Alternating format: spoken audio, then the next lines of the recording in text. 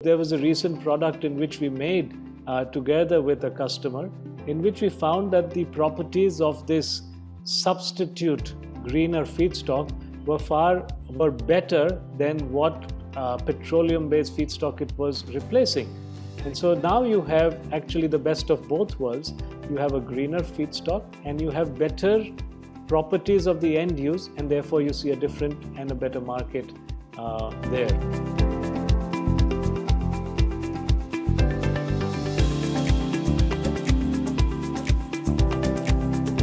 Hi everyone, and welcome to the latest episode of Biomarket Insights TV. My name is Paul MacDonald, and I'm delighted today to be joined by Samir Somaiya of Godavari Biorefineries. Hi Samir, how are you today? Doing very well, thank you. Great to see you, great to see you. Excited to be here. So Samir, today's episode is entitled At the Forefront of the Global Bio-Revolution for 83 Years. Our viewers are going to be really interested to learn about farmer welfare, ideation and the co-creation process, the growing bio-based chemicals sector, what exciting innovative products are in the pipeline, and principles that go beyond a mission statement. So loads of really good stuff to get our teeth sunk into. So Godavari began life in 1939 as a manufacturer of sugar, and is now one of the largest producers of ethanol-based chemicals in India. You have an incredibly diverse portfolio of products serving a wide range of industries. Perhaps you can give me an overview of the business, please. Thank you for this opportunity, Paul. It's a pleasure to be here. As you mentioned, we were founded in 1939, and primarily to start the manufacture with sugar from sugar cane. And today we convert primarily cane, but not only cane, into a whole variety of products, foods such as sugar, biofuels such as ethanol, electricity, biochemicals, and biomaterials. We do that by the physical, chemical, and biological transformation of biomass. We work with over 20,000 farmers, and in our business today, sugar comprises a little less than 30% of our business. Chemicals are about 35%, and ethanol also about 30%, and the other products are being there. And so we make many thousand tons of biochemicals in our business, and we are very excited with the opportunity we see that the world is looking for these biotransformation and environmentally friendly products. Great, and thank you. And you yourself have been with Godavari for, I think, over 29 years. So what's your background? So my background is, I studied chemical engineering in a bachelor's and a master's degree from Cornell University. I also did an MBA over there. And then I did a master's of public administration, a mid-career at Harvard University. Godavari is a family business. It was founded by my grandfather in 1939 to make sugar from cane. And over time, it was continued by my father to make chemicals and ethanol from the molasses that came from the sugar industry. When I returned 29 years ago, India was changing. The import substitution world was changing into a more competitive world of more freer movement of goods and money as that was happening. And the company's business was turning difficult. At that time, I was challenged by my father to see whether my chemical engineering knowledge could be put to good use and make products that would be innovative and work in this environment. That was a choice. That was a period of low oil prices. And we committed ourselves to working and creating a research program that would come up with products that would be able to be competitive in a global world, which would be sustainable, renewable, and green. And so that's my background, and I'm delighted that, in fact, in my team, we have an organic chemist as an executive director, Sangeeta Srivastav, she's there, and Mr. Bakshi, who is a farmer, and they're both very important for our future. Your father sounds like a pretty inspirational and challenging man. Well, he might have had a much higher expectation of what chemical engineers can do. It was quite a surprise for me to hear him say that. Yeah. Fantastic. I mean, you've got such a rich history. I mean, it's really, really amazing. So listen, I recently read an interview where you said that sustainability is about environmental, social, and financial sustainability. What did you mean by that? Well, I think for a business to prosper and to grow and to be relevant, you need to address all these items of sustainability. I think financial sustainability in mathematical terms is a necessity, but it's not sufficient. To be sufficient, you need to be a player of the community, and you need to also be making a contribution to the community, and you need to make sure that you are environmentally responsible. Now, how would I deal with that? The prosperity in the community, we always said in our family that prosperity cannot simply be for yourself alone, for your company alone. The prosperity has to be also for the community. So we have to work in the worlds of education and healthcare. But environmental sustainability would be renewable feedstocks. Environmental sustainability could be products that are more sustainable. There could be cascading or what today we call a circular economy. And also we talk about regenerative agriculture, agriculture that which would make the soil stronger for the future. And I think so that's how we mean in terms of sustainability, that is social, environmental, and financial. Great. And I think we, right at the end of this episode, we talk a little bit about some of the sort of social, sustainable initiatives that your company is involved in. And you just mentioned about regenerative agriculture and keeping the soil rich. Now, you work with, I think you just said 20,000 sugarcane farmers, which is an incredibly high volume, high number.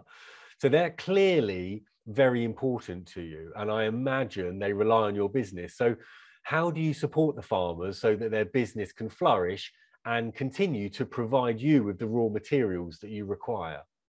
So in India, 20,000 farmers is a huge number of farmers, but they're all small farmers. Most of them will have land area in the range of 1, 2, or 3 acres.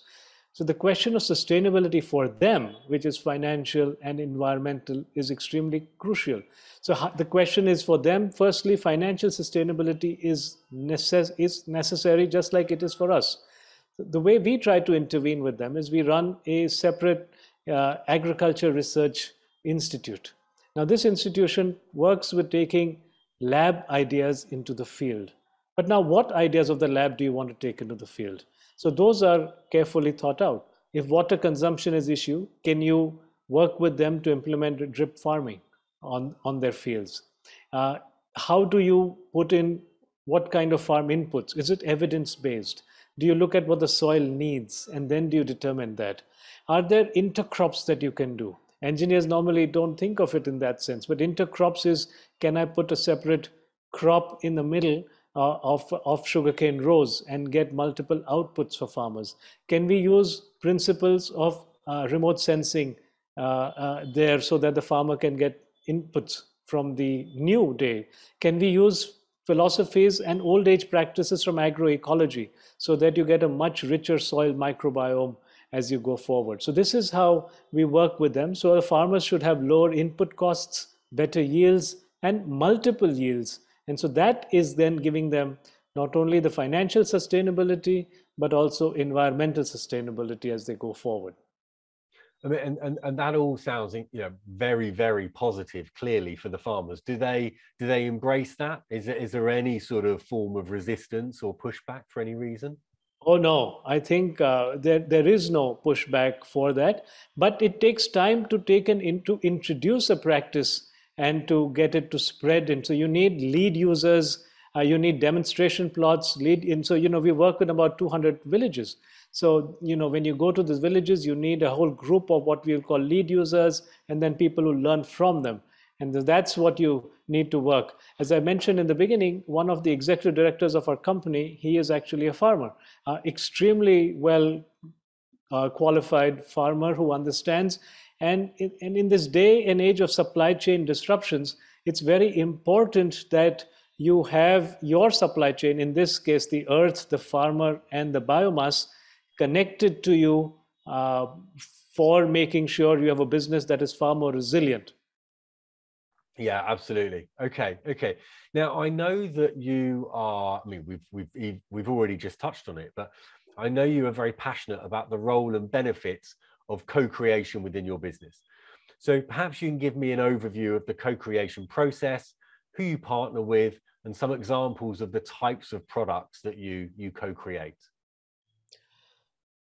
So the world is, rapidly changing, and then there is today a realization that climate change has to be addressed, and that we have to, as a planet, as a people, as a community, and as individuals, we need to pivot towards more sustainable products, processes, and consumption norms.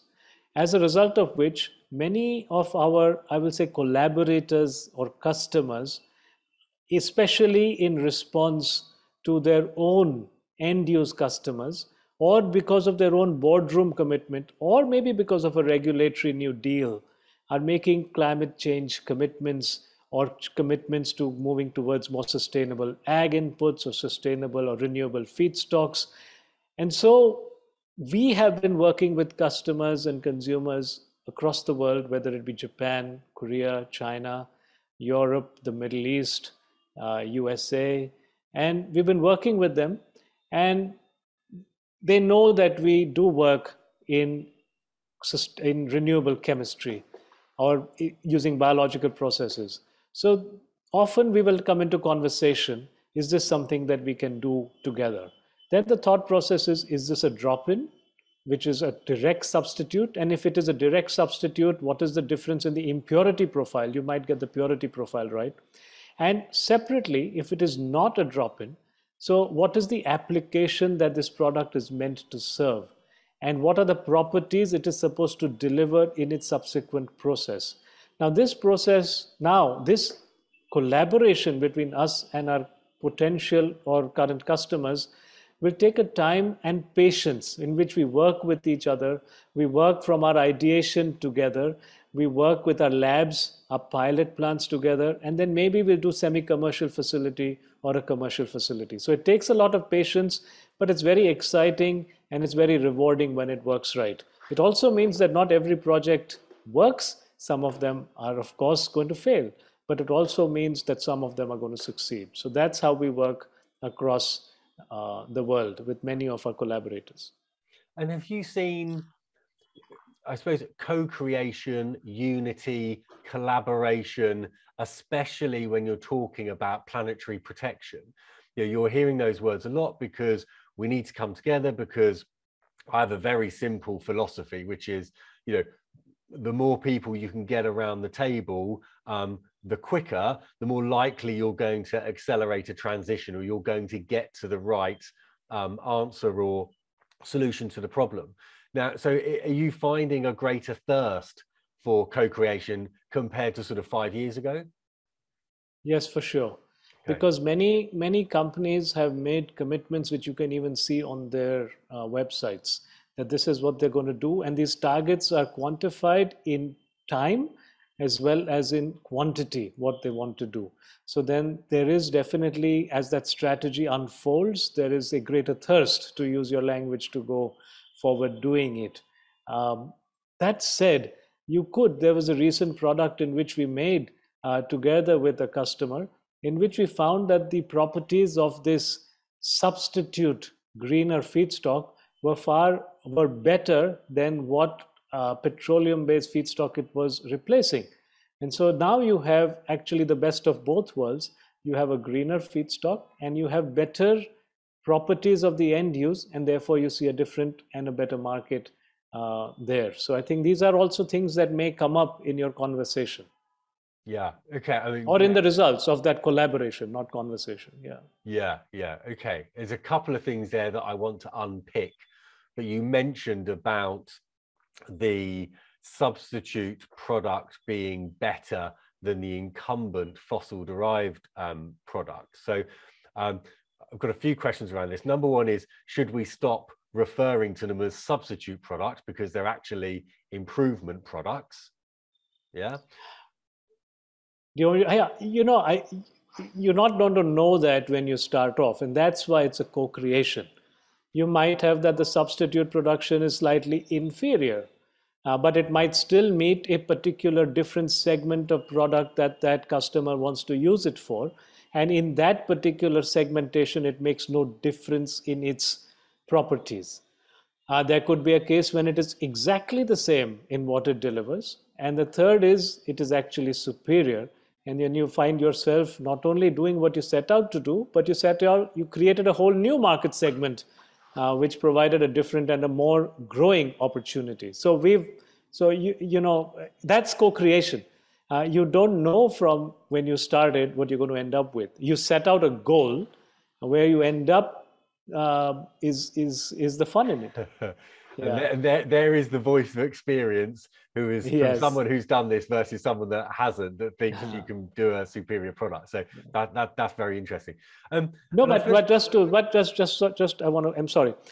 And when I said an inferior here is not to be looked at in that negative context. So there is something we have done with someone where they found that the properties may not work for what they turned out to be, but it worked for a different product that they wanted to do. So you found a different market segment, maybe a different price point compared to where both of us may have set out to be. But in here, I guess inferior is not the right word to use. It could be different, yeah, different. Yeah, yeah, yeah. and those, as you said, those opportunities will only present themselves with good, healthy, Yes, respectful relationships and collaborations, don't they? So you yes, never, as you that's say, right. you never know where the journey or the path will take you sometimes. Right, exactly. And so I suppose, what is the key to replacing fossil fuel based products with superior, in an ideal world, with superior performing bio based products? And what do you have in the pipeline? And are there any challenges that you would like to issue to potential co creators and partners? I think the first one is mindset. When you ask, fossil derived product, so there'll be less of the resource tomorrow than you had today. In a renewable biomass derived product, if you did it right, then you could have as much this year as you did last year. And so I think that's first is a mindset.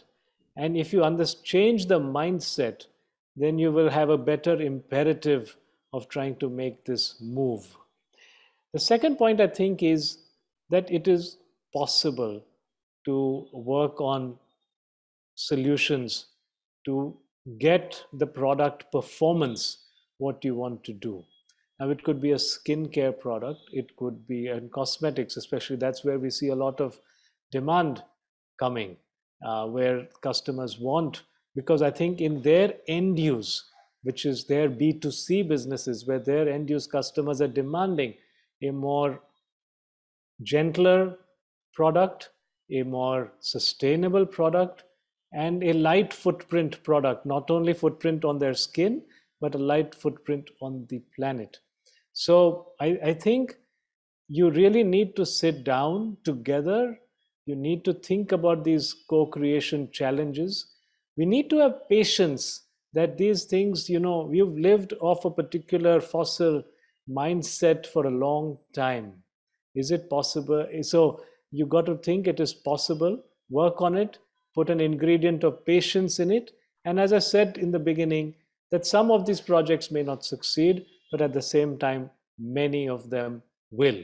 We would be very happy to collaborate with our customers or potential customers who have set themselves a challenge of wanting to pivot towards renewable, sustainable, and climate friendly feedstock, to sit there and work with them with the urgency and the patience required to develop these products. Okay, fantastic. So that's the challenge, to sort of get together, sit around a table, and have that blend of urgency and patience to find the right strategy for the future. Yes, absolutely. And we have customers in Japan, Korea, China, as I said earlier, the Middle East, Europe, USA. and of course India, which is a very incredibly growing market. Across the board, you have, cost considerations, regulatory considerations, quality considerations, consistency considerations, and continuity considerations. And that's true for any business. But I think we've got relationships that have, as I said, spanned these geographies and have spanned time of decades of working with some of the very, very demanding customers once you deliver. And I think it's a delight to be able to rise to the challenge. Yeah, fantastic. Okay, so Samir, we're starting to come towards the end of the episode now. So thank you for your insight so far. A final question or a final bit of insight that I think our viewers would be really, really interested about. We've touched on it a little bit throughout this episode, but Godavari is part of the Somaiya group of companies. And I know that the Somaiya group has incredibly strong social and environmental principles that go far beyond your mission statement. Why is that important to you? Give me a little bit of history, give me a little bit of an insight into what you guys do. So I think the history here, the legacy, as I would say, is my grandfather who founded it. He was born very poor, and it was a rented hut that he was born in. And he often thought that the opportunity is best made through the gift of education.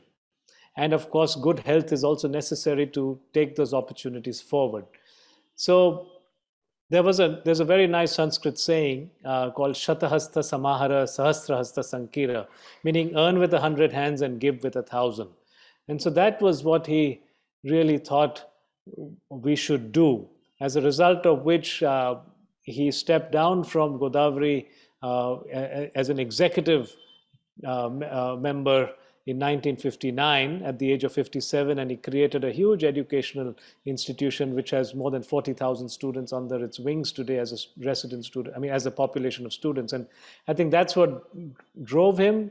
And as a family, we have continued that legacy and continue to build on it to create a better world, again, environmentally and socially for everyone, and understanding fully well that, financially we have to be there to make this future happen.